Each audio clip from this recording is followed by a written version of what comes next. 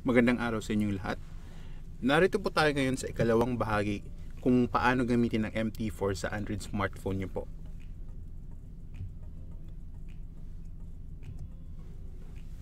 Bago tayo magsimula ay bibigyan ko kayo ulit ng ilang sandali para basahin yung disclaimer namin.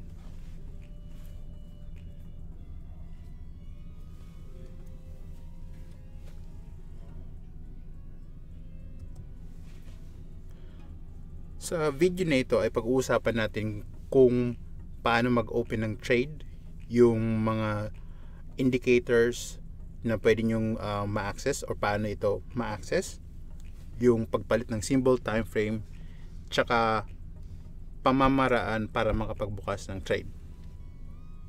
Narito tayo ngayon sa ating code screen. Para ma-access natin yung chart screen ay pindutin natin itong bahaging ito dito. At ito na po yung chart screen natin. So makikita niyo yung mga candlestick. Sa bahaging ito ay yung price. Tsaka sa ibabang bahagi naman dito ay yung oras tsaka araw ng pagpalit ng presyo. So sa itaas na bahagi, ito yung mga options na makikita natin dito sa chart screen natin. Unang-una, yung crosshair. So pag pinindot niyo yung cross na yan, magkakaroon kayo ng ganitong option. Bibigyan kayo ng ganitong option dito sa chart screen. Ito ay pwede nyo gamitin para tingnan yung price tsaka kung ano yung petsa or araw nung price na iyon. Okay, so galawin nyo lang siya sa anumang bahagi and then bibigyan kayo ng price niya tsaka yung date niya sa ibaba.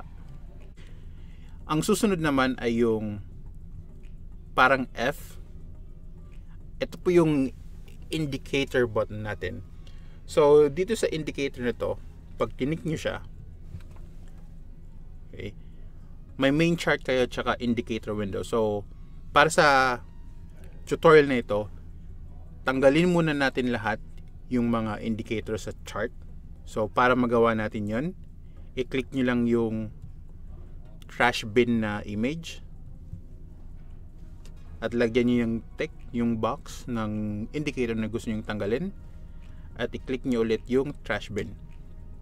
After that, ito na yung magiging screen nyo. Okay? So sa chart screen makikita natin yung price, yung date, yung movement ng candlestick, tsaka yung pangalan ng currency pair na tinitingnan natin. So para kayong makapag-add ng indicator, pindutin nyo lang ulit yung F o yung indicator button at dadaling kayo dito sa screen na to. So para kayo makapamili, scroll up or down nyo lang siya, and then let's say pag nakapili na kayo ng indicator, halimbawa yung Bollinger Bands, ang next screen nyo po ay yung mga parameters na gusto nyo i-adjust or baguhin. Okay, pag okay na kayo lahat dito, pindutin nyo lang yung done. At ito na yung Bollinger Band, itong green na line na ito. Ngayon naman, kung gusto nyo pang magdagdag ulit, pindutin nyo lang yung indicator button, maghanap lang kayo ng gusto nyong indicator na gamitin.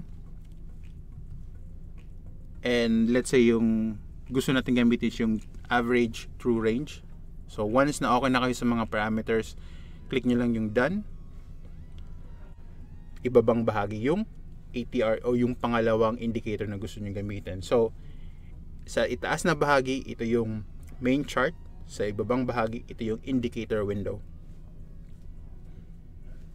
Ngayon naman, kung gusto nyo palitan yung product na gusto nyo tingnan yung chart, pindutin nyo lang itong S na may arrow, na dalawang arrow, and then magkakaroon kayo ng mga option or listahan ng mga products na gusto nyong tingnan yung chart nila. So itong mga products na ito din mismo yung mga product na makikita nyo sa code screen.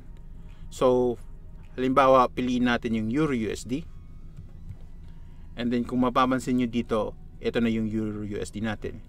Ngayon naman, kung gusto nyong palitan yung time frame, itong M5 na to, ito yung time frame nya, which is 5 minutes. Pag gusto nyo palitan yung time frame, pindutin nyo lang itong image or icon na orasan At ito yung magiging time frame niya. So M1, 1 minute, 5 minutes, 15 minutes, 30 minutes, 1 hour, 4 hours, 1 day, 1 week, or weekly, or by month. So let's say gusto nating piliin yung H4 or 4 hours. So ito na yung 4-hour chart natin. Okay. Kung gusto nyo i-maximize yung screen, i-pan out nyo lang siya ng up and down or left and right. Kung gagawin nyo to, ito yung maging option nyo para lumaki lang yung chart screen. Okay? Pag okay na kayo sa chart na tinitingnan nyo, ang susunod na gagawin natin is yung new order or paano magbukas ng trade. So pwede kayong pumindot dito sa image na to, or di kaya sa code screen natin, pindutin nyo lang yung produkto na gusto nyo i-trade, and then may pop-up window or order window kayo na makikita dito.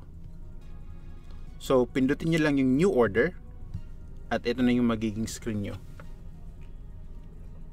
So sa open order window natin, pwede kayong magpalit ng produkto na gusto nyo i-trade. Pindutin nyo lang itong S na ito.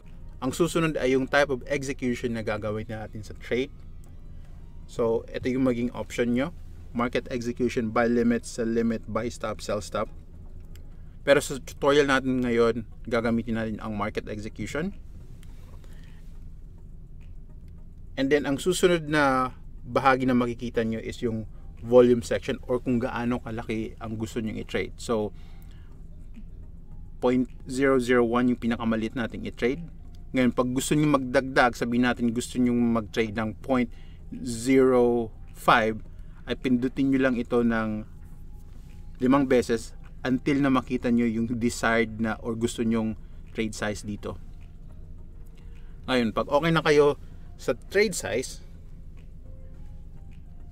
punta kayo sa ibabang bahagi and then piliin nyo lang kung gusto nyo mag-sell or mag-buy. Sa tutorial natin, sabihin natin gusto natin mag-buy ng Euro USD sa ganitong trade size. Pindutin nyo lang siya. And then once na pindot nyo siya, makikita nyo yung order confirmation nyo. Ito yung order number nyo, yung buy trade position nyo, yung size, yung product na i-trade nyo, at yung price kung saan kayo pumasok sa trade. And then pagkatapos nyan, pindutin nyo lang yung done at dadalhin kayo sa trade screen.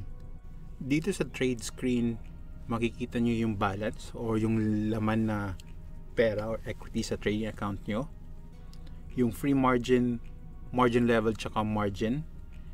At kung makikita nyo, andito yung trade na binuksan natin. So yung Euro USD, nag-buy tayo ng 0.01 lot.